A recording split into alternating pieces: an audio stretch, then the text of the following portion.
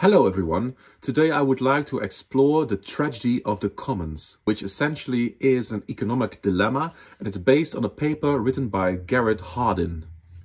So the word common is basically used to address common land, common ground if you want, that can be used by anyone. And now the dilemma is a dilemma where we have to make a certain choice between egoism and utilitarianism. So where I as an individual can act out of self-interest, I do not necessarily contribute to common wealth. And this is exactly the problem.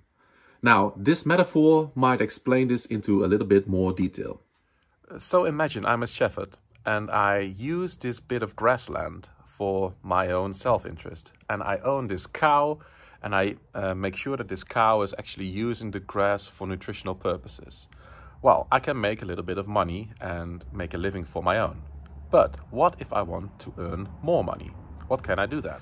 I can use the same piece of grass, but now allow more animals to consume the grass, so I can actually make a lot more money compared to the previous situation.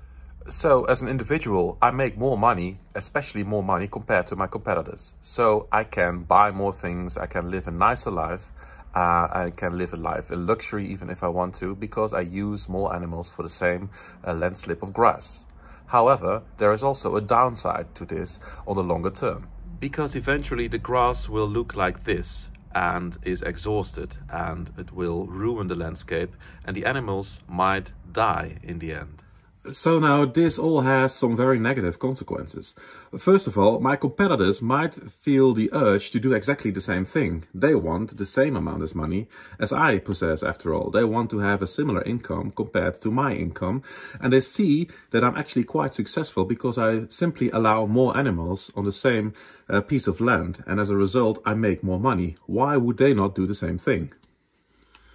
The consequence is even bigger now, because the total sum up of all those competitors who do exactly the same thing will lead to a larger ruining of the landscape of a part of the planet that belongs to us all. The common is now ruined, and this is a tragedy, obviously.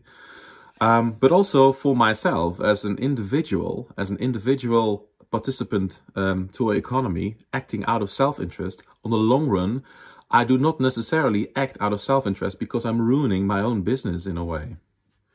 Now, the tragedy of the commons embodies a quite complicated dilemma.